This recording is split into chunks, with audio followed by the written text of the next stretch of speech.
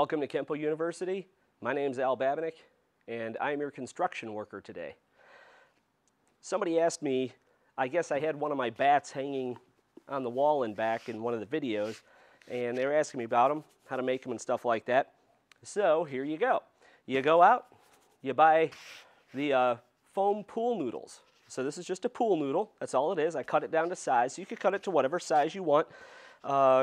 Usually somewhere around 18 to 24 inches is pretty good for it, all right? Then you get 1/2 inch PVC pipe. Now if you notice, it's got printing on it. To me, the easiest thing is just take a very light sandpaper and just sand it off, because it's only one line usually. Sometimes it's on both sides, but sand that off really quick. The other thing that you can do is if you have a PVC cleaner.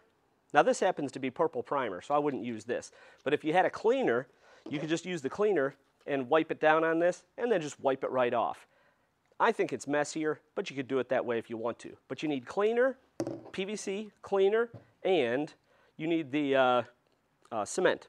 So I like the medium gray because it's a little bit better. All right, so you need one of each of these. And if you don't have a PVC cutter, use a hacksaw. Usually I cut these about 12 inches, about that far. So the handle is sticking out about 6 inches or so. And then it goes to right about here inside. So it's about 1 foot, okay? So it doesn't go all the way through the bat. And if you don't have a PVC cutter, go get one, okay? I'll put a picture up so that you can see what it looks like. And those will make your life very, very easy. Now, you don't have to make great cuts. So you could just cut this with a hacksaw or whatever if you want to at 12 inches. Cut this at 12 inches. Make sure this is off.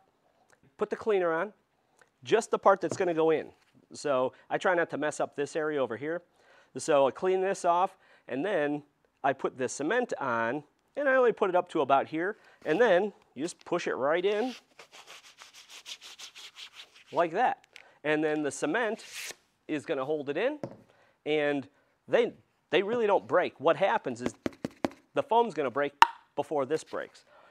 And this is 1/2 inch PVC, and then what I do is I buy an end cap. It's because I don't want to catch myself or anybody else with a sharp end, so I get an end cap and put it on there. That's pretty much it. So, with the end cap, you would just clean the end of the pipe again. I put the cement in the cap, and then you just push the cap on, twist it, you're done.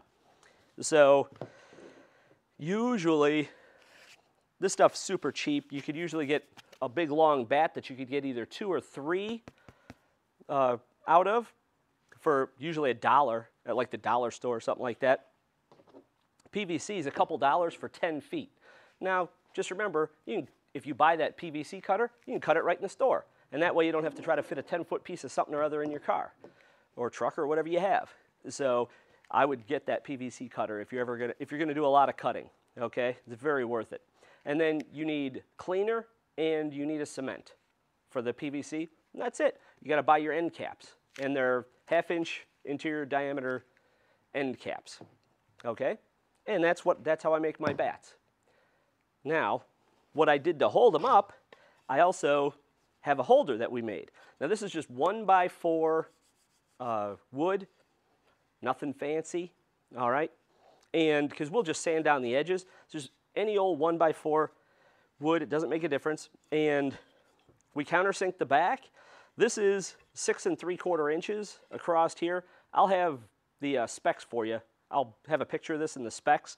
So, but this is 6 3/4 inches here. And then you just countersink, because it'll stick out on the wall if you don't. Countersink a couple of holes here, countersink a couple of holes here and here, so that you could drill into the wall, and you could use drywall anchors or I just screw it in with drywall screws.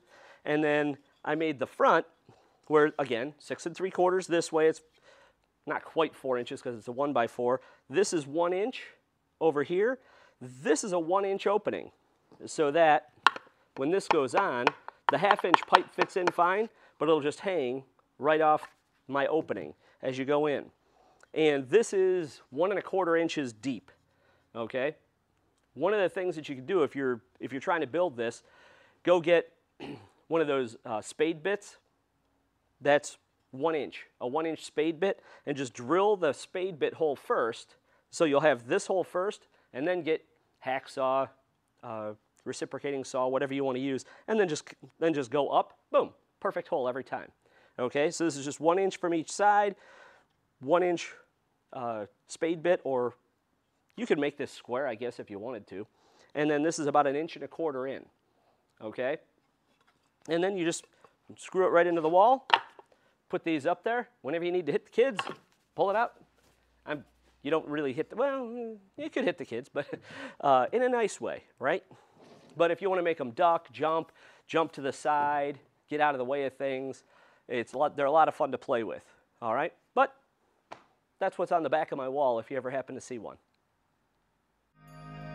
Thank you for watching this video production from Kenpo University.